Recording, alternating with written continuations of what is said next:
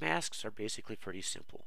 However, if you don't know how a mask handles transparency or translucency, color, or whatever, you could be spending a whole lot of time trying to do something that should only take you a few minutes. So the more you understand about how masks do their magic, the better off you are and the more productive you're going to be.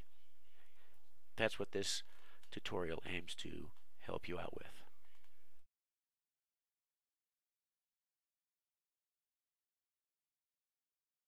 Graphical masks have often been compared to stencils. In the case of a stencil, whatever is directly beneath the cutout region is visible and hidden everywhere else. In the case of a graphical mask, transparent regions hide what is directly beneath the mask, while the opaque regions make whatever is directly beneath it visible. In Producer, a mask layer is identified by a small square icon that has a little white circle located in its center, and it's also located to the immediate left of the layer. There's a vertical line that extends to the left of each of the layers that are part of the mask set until you reach the last layer, which has a horizontal line extending out to the vertical line. This horizontal line has two small triangles above and below the line, and it indicates that you can move that line up or down to increase or decrease the number of layers within that mask set. ProShow recognizes two types of masks, transparency and grayscale. Both of these masks utilize the alpha channel for their opacity and has 256 shades of opacity. And it varies from completely transparent to completely opaque. Now the difference between these two masks is that the transparency mask pays absolutely no attention to the color of the mask, is a method for determining opacity, while this grayscale utilizes color to change its opacity as well. Now each of your three channels, the red, green, and blue, have 256 shades of color for each of those channels. And when all of those color values are 0, the resulting color is black. When all of those color values are 1, the resulting color is white. For a grayscale mask, black is representative of completely transparent, and when they're all white, it makes the mask layer completely opaque. So all the colors in between black and white makes the layer translucent. Now, masks can also be inverted. So when a mask is inverted, what was transparent becomes opaque, and what was opaque becomes transparent. I'll discuss each of the mask types and their inverted forms. This is the transparency mask. Figure 1 is the actual mask layer. Notice that it varies from completely opaque to completely transparent. Now when it's used in a mask set, the result is shown in Figure 2. Now figures 3 through 9 show a transparency mask using color. Notice that the variation doesn't change at all. So color doesn't really matter at all in a transparency mask. This is the grayscale mask. Notice in Figure 1 that the mask can vary from completely opaque to completely transparent. The result of the mask set is shown in Figure 2. If you observe from Figures 3 through 10, you'll notice that color plays a major part in determining the opacity of the layer as well. Black is completely transparent, color results in a completely opaque mask, and all the other colors result in a translucent mask.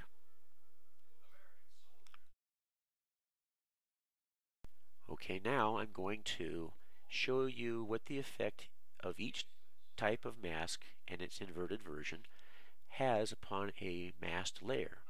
I'm going to use layer 1 as an ellipse that I've vignetted, and it's going to mask layer 2.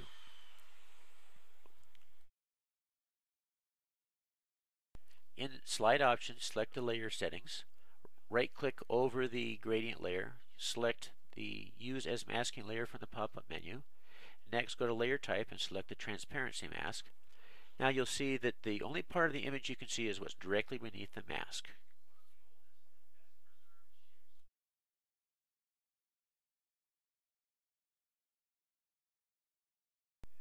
Okay, now I invert the transparency mask. What was transparent is now opaque, and what was opaque is now transparent. So, this is effectively like punching a hole through the mask layer. What's below the mask itself is transparent.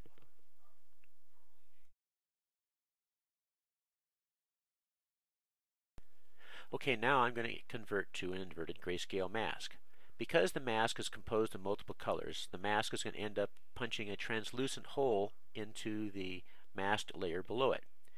The only place where it's going to be completely transparent is where the mask itself is all white.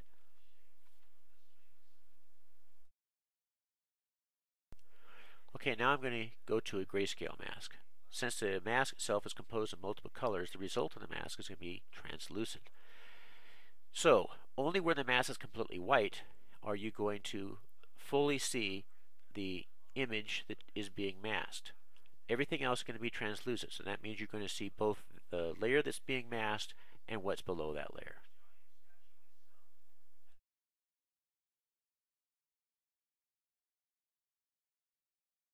Okay, in the examples to follow, I'm going to use the same setup for both the transparency and the grayscale masks, an example of which you'll see right here. When you see the two different types of masks operating side by side, it'll give you, hopefully, a better idea of what the differences might be. Kind of reduces some of the guesswork. What you see here is that the grayscale and the transparency masks are exactly the same when the mask itself is white.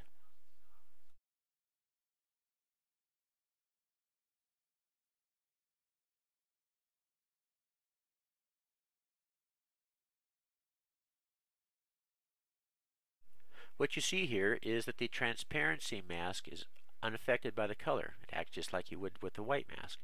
However, a black mask is basically ineffective because, as far as the grayscale is concerned, black is transparent.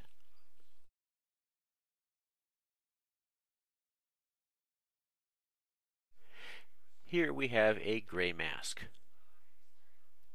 You'll notice that the grayscale mask for a gray mask gives you a translucent mask. Transparency, unaffected by color.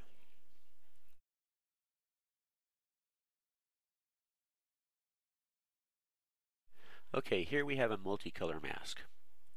Now you'll notice that the transparency mask is basically unaffected. However, the grayscale mask still has a mask which is, to all intents and purposes, translucent.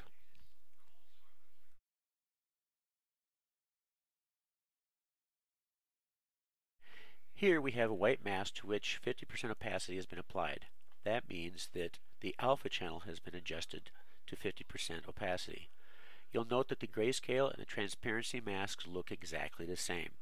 Further, you might notice that the grayscale mask in this particular case looks exactly like the grayscale mask using a gray mask.